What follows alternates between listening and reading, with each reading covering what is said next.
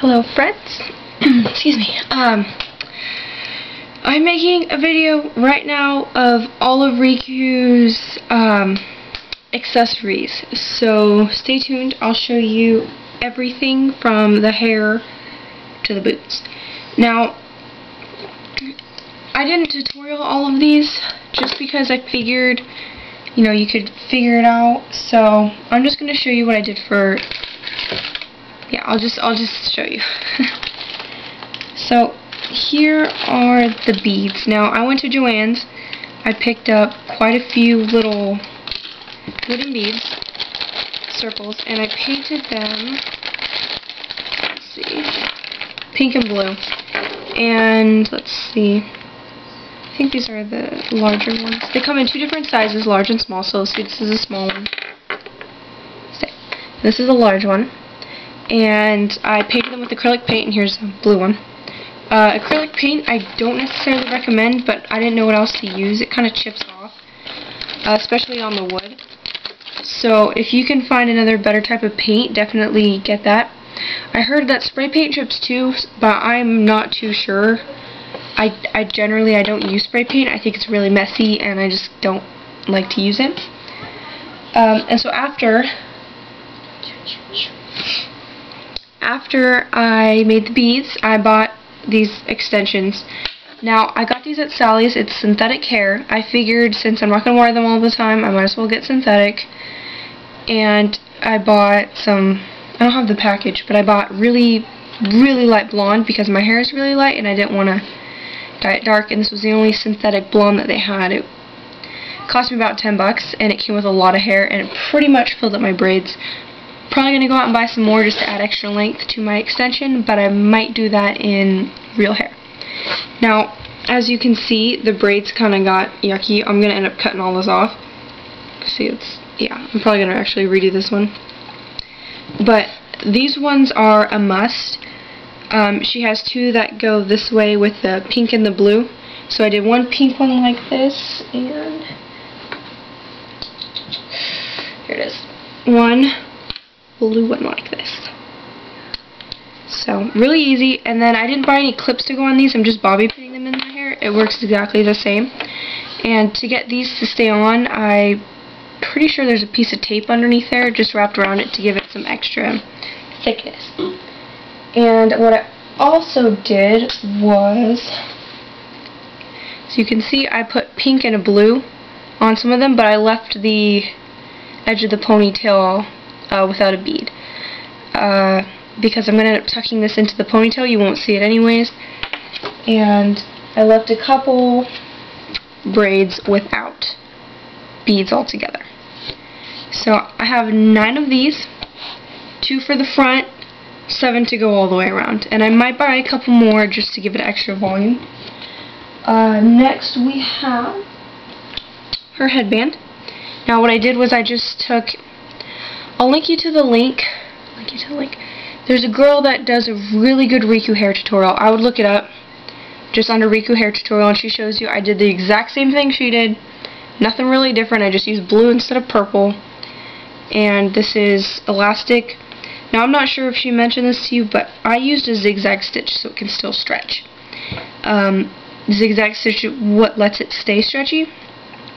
So don't use a straight stitch unless you're doing it by hand. Then try to do a zigzag stitch by hand. I can understand it's pretty difficult. And what I do is when I put it on, I kind of fold it up so it kind of creates the folds in it. Okay. Next I have this scarf. This is a very long scarf. Like I said, I knitted it myself, and then I ended up spraying it with fabric spray paint. Now it looks like this. This is Simply Spray. I tried to dye it. If you can dye it, but my dye was not working at all, so I just, trashed it. And I got this stuff instead. Now, the red, I used cranberry. I would recommend getting the poppy red instead, because this just looks like dried blood, and Rikku's scarf isn't the color of dried blood, which is kind of gross to think about, but I mean, it's all I have, so I could always spray over it, but I kind of didn't want to ruin it anymore. I could knit a whole new scarf, but I don't want to do that. So that's the scarf for you. pretty easy. You just tie off the ends too. I straighten these also. Here I have her belts. Now this one's a little bit more time consuming. I did make a photo log of this. However, I haven't posted it yet because it's not quite finished yet. So here's the two little pouchy things. And you just pull this out and then there's the baggie inside. And it's fully lined. See with the orange, it's lined. Just like that. And then for here, just sew this on. These two things, these are actually brads, like what you connect the paper things together, and I just painted them silver and glued them on with super glue. Pretty cheap, pretty cheesy, but you know, it's all I had. You should go out and buy, you know, the actual ones. And this is a belt buckle, as you can see. Put some holes in it, and it just like that. There you go, belt. Now this is pretty self-explanatory. I think we all know how to put on belt buckles. Let's hope so. Okay, sorry, I think I lied. If I said that was last but not least, this is last but not least. This is the boots. Okay. These are my finished Rikku boots. They're kind of chipping a bit. I'll fix them up. No problem.